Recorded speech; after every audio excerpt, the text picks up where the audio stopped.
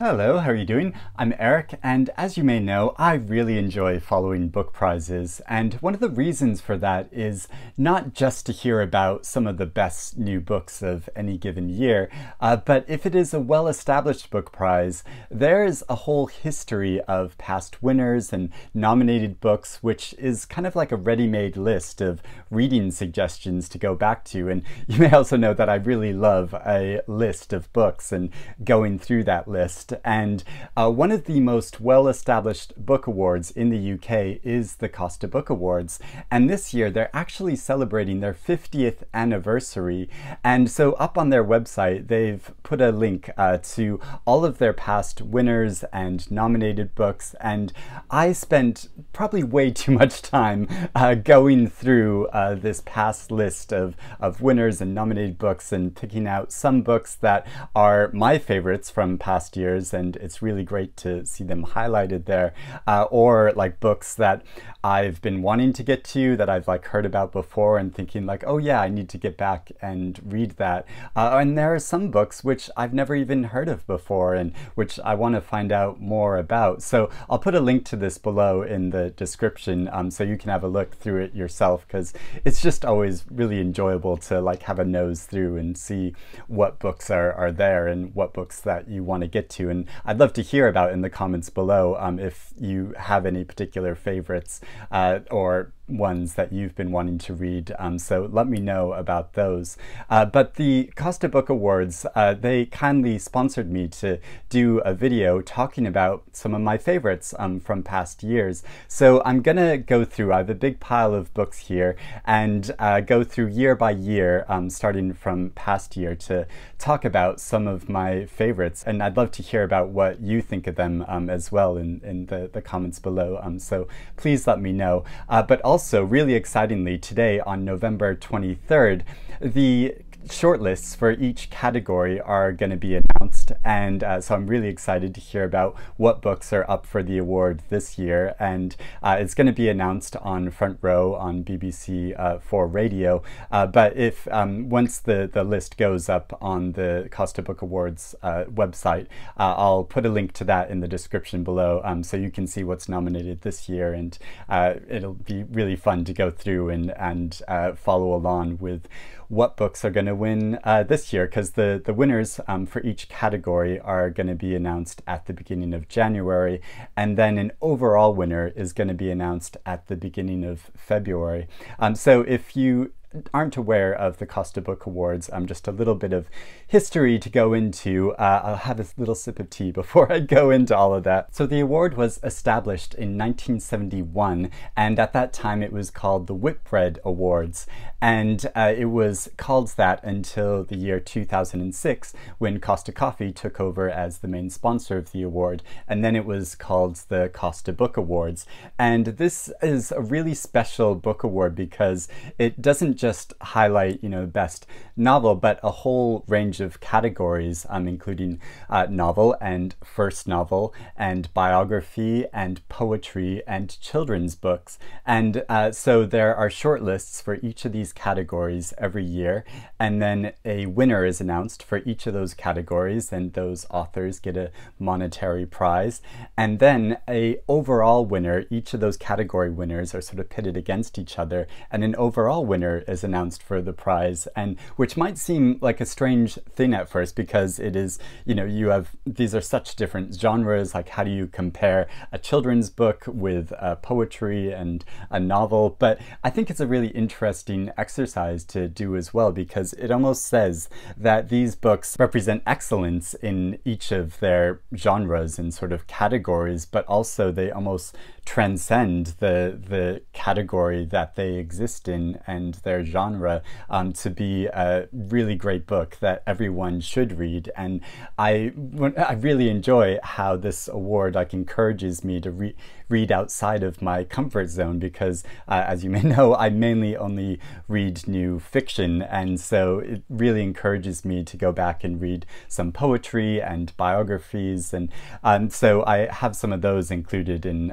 these lists as well, and ones that the award encouraged me to go and read. So I'm going to go back year by year, and starting with last year in 2020, and this is a very special year because it's one that I was actually involved with, and I was a judge in the first novel category, and so I actually helped pick and select the shortlist. And so it's really exciting for me now to look back on this list and see that, oh yeah, I had a hand in selecting these books, and now it's part of the history of the prize. And so yeah, I feel like a little sense of like pride about that, and also just excitement that people are going to be reading and discovering these books in years to come.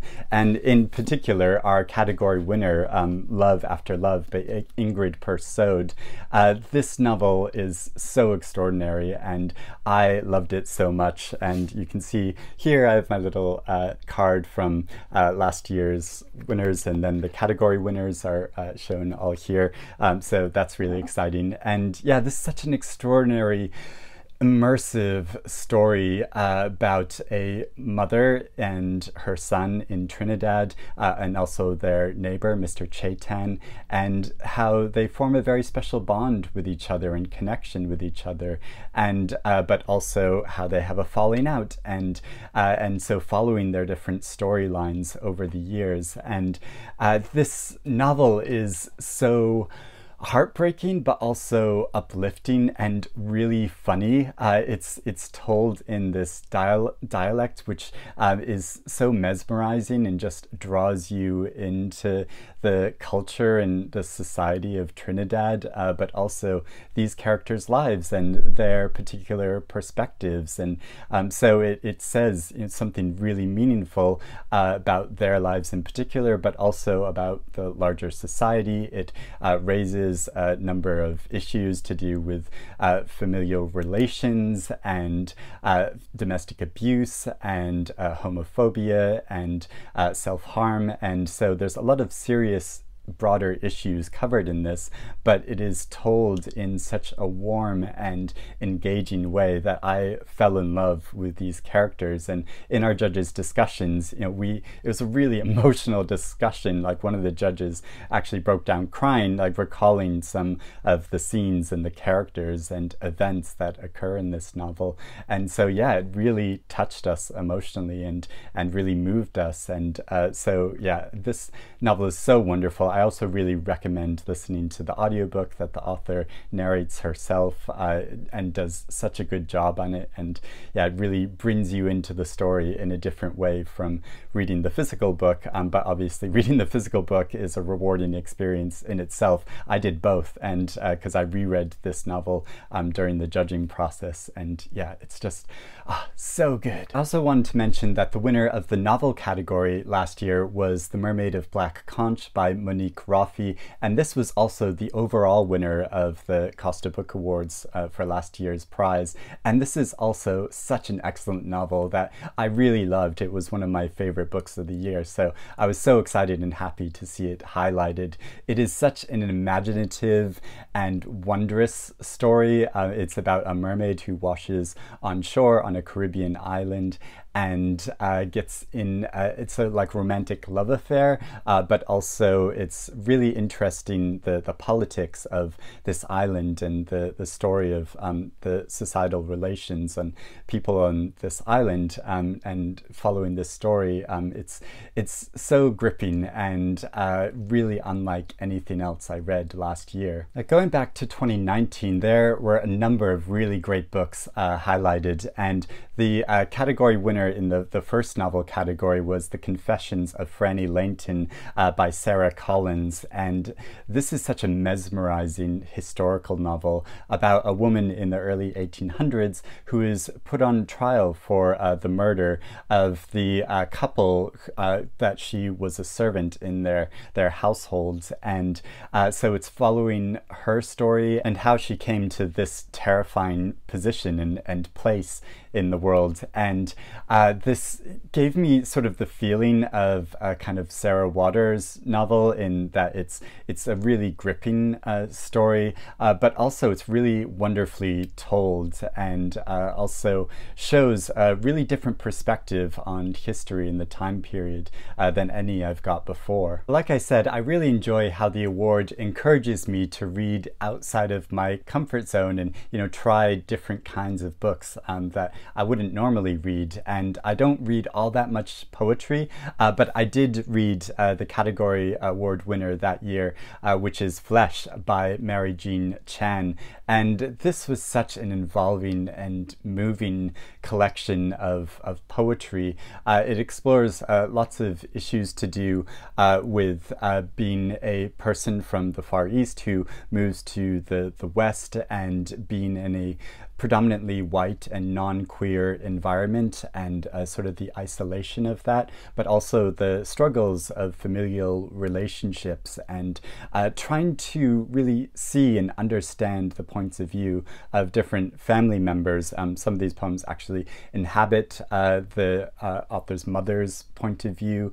and but is also like a strange mixture of history and fable and folklore, and so it mixes these different styles and influences into these poems in a really unique and striking way, and I was just completely drawn into this collection. Also, the winner of the biography category in 2019 and the overall winner of the prize that year was The Volunteer by Jack Fairweather, and this biography is so fascinating. So I know it sort of seems like World War II has been, you know, much covered, and I sometimes feel like, oh, do I need to read another book about World War II? But there are so many aspects of it which are still unknown and are still being uncovered and told about.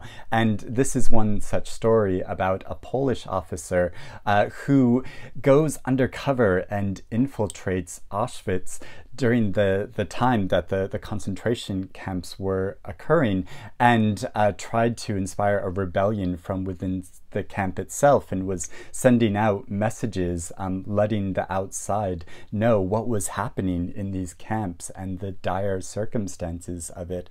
And so you get this very personal story about his journey going through this harrowing experience, and it's so extraordinary, the bravery of an individual that would do that, but also it's another perspective on the larger politics of the time and how some countries, you know, especially like America, it took them quite a while to get involved in the war. So you get a really different perspective on the politics of that time, and I just really appreciated how this book gave me a different understanding of history that I hadn't encountered before. Now, one of the great things about book prizes is it can be a kind of launch pad for authors who, they might be new authors, or they might be authors who have published things in the past but haven't received much recognition or readership, but an award can really highlight them and bring them to the public's attention. And so the winner of the novel category in 2018 was Normal People by Sally Rooney, and who had published a novel before this, which, you know, got a decent amount of attention, but this novel really brought her into a big public readership and has now become, you know, such a famous and well-known author, well-read author. With her third novel that came out this year, it was such a massive event. And so because this novel won the Costa Book Award in the novel category of that year, I think it really helped bring her to the public attention and give her a wider readership. And this novel is, I know there are a huge amount of opinions on Sally Rooney, but I found it a really involving and fascinating novel, looking at to the story of a couple. It's sort of a romance, but also a look at the culture of that time, of recent times in Ireland, but also just in wider modern society of a whole generation, and perspective that hasn't been given of different issues to do with classism and familial abuse and sexual abuse, and how that applies to this particular story, but also different dynamics of that, like within the larger society. And I really appreciate this very thoughtful point of view on all of these issues, while also telling a really involving story. Something else that Book Prizes does, and or at least encourages us to do, is take another look at books which we might sort of overlook at first, or might not think all that much about, but then examining it closer, see that there's so much more to this book than there is on the surface. And one such book for me that the award did this for, and also was the category winner in the novel category of 2017, was John McGregor's Reservoir 13, which also was longlisted for the Booker Prize that year, and is such a strange story in that on the surface it seems quite simple, in that it follows a girl that's gone missing in a local community, and so it follows different members of that community over the course of a year. So you follow their different perspectives and the dramas going on in their lives, but you also follow the natural environment over that time and how it's changing and evolving over the course of that year, all with the knowledge that this girl has gone missing and wondering what's happening to her. And so there's a larger mystery of that. And when I first read this, I sort of thought, like, well, it's sort of fine. I just sort of read it along, and I thought it was fairly good, but I didn't really understand what was so special about it until after I had finished reading it and was reflecting back on it and thinking more about the story. And this is a book that just, since finishing reading it and thinking more about it, it has yielded so much more, and I really appreciate the complexities of it and the issues it raises and the themes that it's made me think about. And so it's one of those really haunting books that has stuck with me over time. Looking back on 2016, actually the entire shortlist for the novel category I thought were all really excellent books. I'd read them all and really appreciated them. I think they're such an excellent quality of category that year. And one of the novels, The Essex Serpent by Sara Perry, I happened to be a judge on the British Book Awards that year, and that's the novel we selected as the winner. But actually for the Costa Book Awards, the novel they selected as the winner that year was Days Without End by Sebastian Barry, which I also absolutely loved. But had some issues, not with the novel itself, but the marketing around it. And I made a whole video having a rant about that at the time. But the novel itself, I think, is so excellent. So this is the story of two men during the American Civil War. One of them is Irish, and following their journey over the course of the war. And so not only fighting against the South, but also being drawn into fighting against the Native American populations at the time, sort of pushing them back, and this sort of American colonialist way of, and but also following their romantic relationship during this time. And to get a historical novel about a gay relationship during the war and two soldiers is so original and like nothing I'd read before. And so yeah, this novel is so wonderful, but also beautifully written. And also I was really excited at the time to meet Sebastian Barry at the Costa Book Awards that year, and I got him to sign my book and had such a lovely conversation with him at the award ceremony. So down to earth and relatable, even though he'd just been, lauded, and he's such a respected and well-established author. Yeah, I just had such a wonderful conversation with him. So really respect this author and just love his work. Now in 2015, the winner in the novel category that year was A God in Ruins by Kate Atkinson.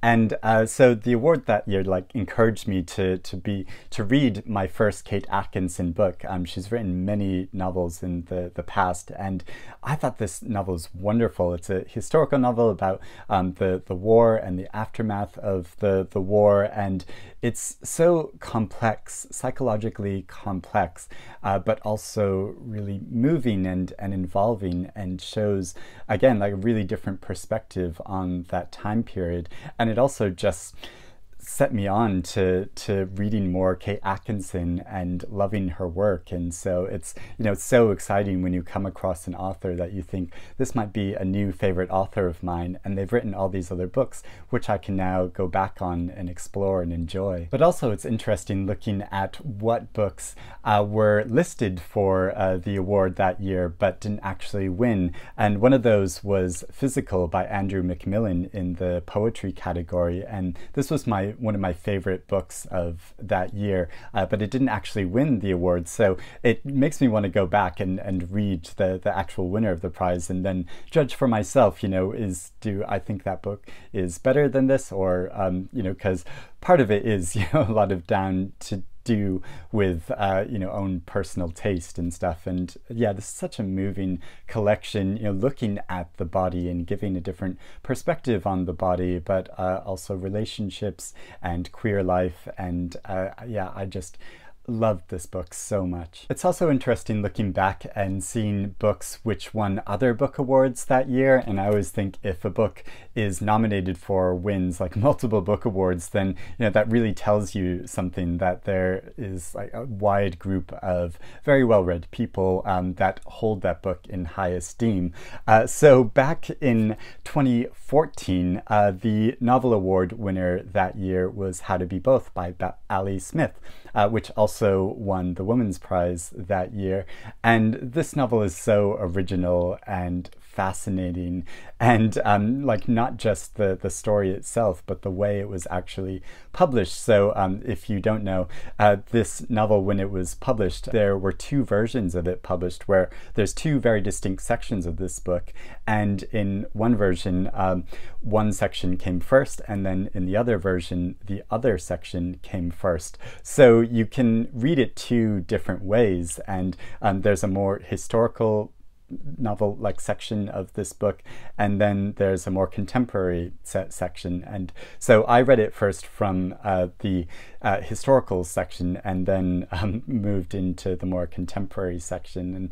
And it's really interesting to think how when we first encounter a book, if we read it in a particular way, then it might give us an entirely different impression of the story. And I've not actually gone back to read it the other way, to read the second section first before the first section, but I do really want to do that, because I think that'll be such a fascinating exercise. And it shows that books are things that you should go back and reread, because you'll probably have a dramatically different experience of it the second time around. And I just love Ali Smith's work. It's so original and invigorating, and really makes me fall in love with language, but also the contemporary culture that she represents in such a fascinating way. Also the winner of the biography category in 2014, and the overall winner of the prize that year, was H is for Hawk by Helen MacDonald, which went on to be a big bestseller as well, and so many people were discussing, and I read and just fell in love with as well. It's a very personal story of a woman grieving, but also a new connection she forms with a hawk that she's training. And so you follow the author's story going through the course of a year in training this hawk, and which is in some way a really difficult experience, but also really helped her emotionally process what she was going through at the time. And I thought was so extraordinary, but also looking at the history of hawk training, and the story of one man's history and story in particular, and reflecting on that. And it's a sort of surprising overlap of experiences, and to give this new perspective on the world. And it's so wonderful, and I've been meaning to read more of Helen MacDonald's work. The winner of the novel category in 2012, and also the overall winner of the Costa Book Awards that year, and also the winner of the Booker Prize that year, was Hilary Mantel's Bring Up the Bodies. And any book going against this novel in award categories must have been, shaking in their boots that year, because how do you go up against this hugely acclaimed writer, who's, this is the second part in a trilogy, and to have a part of a trilogy win overall awards in any given year, I think is an extraordinary thing in itself, but it is such an excellent novel and one that I absolutely fell in love with. The story of Thomas Cromwell when he became chief minister under Henry VIII, and you follow his story in this new position, but also how in the first book he helped make Anne Boleyn Henry's second queen, but in this story you follow her downfall and how Henry wants to have her removed and how Thomas Cromwell has to assist in that, and the political logistics of trying to make that happen is so riveting and brings this history into life in a whole new way, and made me fall in love with Anne Boleyn as such a striking figure, a very canny individual who unfortunately lost out. Now in 2011, a novel that was shortlisted for the novel category but didn't win, but did go on to win the Booker Prize that year, was The Sense of an Ending by Julian Barnes. And yes, I have the motion picture version of this novel, which I know a lot of readers usually cringe at and don't like, having the movie version of a book. But in this case, I really like having that because I thought the film was really interesting as well, and actually gave me a different perspective on the novel itself and thinking back on the story itself. And this is a novel that when I first read it, I didn't think all that much about, but when I went back and reread it, and then after seeing the film version of it, I think it is such an excellent novel that says so much about our life and the process of aging and our perspective on history and our own memories. And yeah, it's such an amazing novel, and yeah, one that I continuously think back on. And but yeah, I think it's so interesting going back and seeing what books were nominated for certain prizes but didn't win, but maybe they won other prizes, and so it's, yeah, that's another reason to go back and look at book lists and yeah, and consider what went into the judging process that year. Now, a book that was nominated for the novel category in 2009 but was just shortlisted and didn't win was Wolf Hall by Hilary Mantel. So she with the next book she got to win the prize, but in that year she was only shortlisted for this, but of course this did win the Booker Prize. And yeah, and I know there's a lot of debate about which of this Thomas Cromwell trilogy is people's favorite, and I think it's really difficult to choose. I mean, for me it would be between this and Bring Up the Bodies, but they do have a very different sense to them. I mean, first reading this, I fell in love with this historical time period in Thomas Cromwell's perspective as Hilary Mantel presents it. But then also the second book I think is more concentrated and a much tighter story. So it's really difficult for me to choose. But yeah, this novel obviously is so excellent and the start of a really great trilogy, but really interesting to see too that it lost out that year to Con Toybin's novel Brooklyn, which was, I had a really interesting reading experience of, sort of like John McGregor's novel. When I first read that novel, I didn't think all that much about it. I thought, or at least as I was first reading it, I thought well, this is a good story, but is there anything so great about it? But when I got 2/3 of the way through that novel, something was suddenly triggered for me, and I thought, wow, oh my gosh, this is an amazing story. And it is so involving, about an Irish woman that travels to New York City and tries to make a life for herself there, but also still has connections to Ireland, and so the tension of that. And yeah, it's such a wonderful, involving novel that I just absolutely fell in love with, even though when I first started the book, I didn't think, I was like, well, what's so special about it? And so I'm so glad that the prize highlighted it this way and saying that, no, this really is an excellent book. Back in 2006, David Mitchell's novel Black Swan Green was on the novel shortlist that year. It didn't win, but I think this is probably my favorite David Mitchell novel, so I was so glad that it was given prize attention in this way. It feels to me like a much more personal and moving story than David Mitchell's other books, which I also admire and really enjoyed. But there's something really special about this novel and the perspective of it. It's sort of a boy's coming of age story, and shows the story of this English community in a really unique and touching and moving way.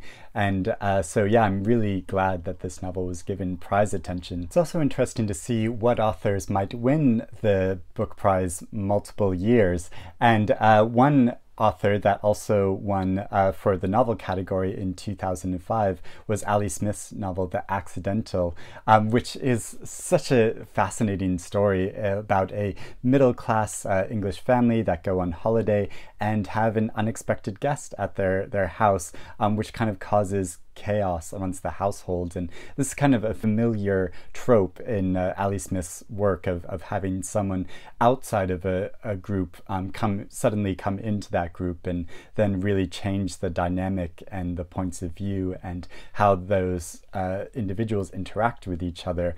And she does this so well in this novel, and in such an original way, you know, using her characteristic style of writing to bring language and the personalities of this family completely to life. A novel which was on the first novel category shortlist in 2004 was Jonathan Strange and Mr. Norrell by Susanna Clarke, and which really established Susanna Clarke as a major new voice in British fiction. The way this historical novel about two men in the early 1800s gives such a new perspective on history by bringing magic and sort of supernatural elements into the mix was so extraordinary. And you know, Susanna Clarke won the Women's Prize for fiction this year for Piranesi, and so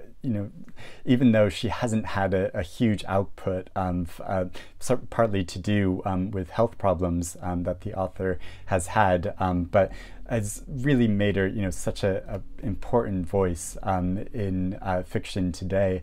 And you know, this monumental, very long novel is such an immersive experience that, you know, right when it came out, I fell into it and completely fell in love with it. I can also get quite sentimental looking back on book lists like this, because it reminds me of books that I'd read at the time, and so really takes me back to the experience and what I was going through at that time and that stage in my life. And one of those books that has a really strong personal draw for me was Bad Blood by Lorna Sage, which won the biography category of that year, and has very special meaning for me, since Lorna Sage was a teacher of mine, and I was studying with her at the University of East Anglia at the time that she was nominated for the award, and I know for her personally how much this meant to her. She sadly died since then, actually like later that year,